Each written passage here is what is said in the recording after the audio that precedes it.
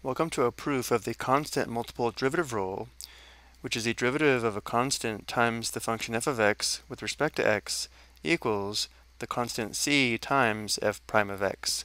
We'll be using the definition of the derivative shown here, where f prime of x equals the limit as h approaches 0 of the difference quotient.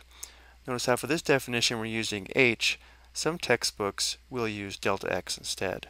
To begin our proof, if we apply the limit definition of the derivative to c times f of x, we would have the limit as h approaches 0 of c times f of the quantity x plus h minus c times f of x, all divided by h. Notice now we have a common factor of c in the numerator, so the next step is to factor. So notice how here we factored out the c from the numerator, and now we can factor this constant c out of the limit. So now we have c times the limit as h approaches 0 of, this is just the difference quotient, and therefore this limit is equal to f prime of x, giving us c times f prime of x. Now we have the proof that the derivative of a constant c times f of x with respect to x equals c times f prime of x.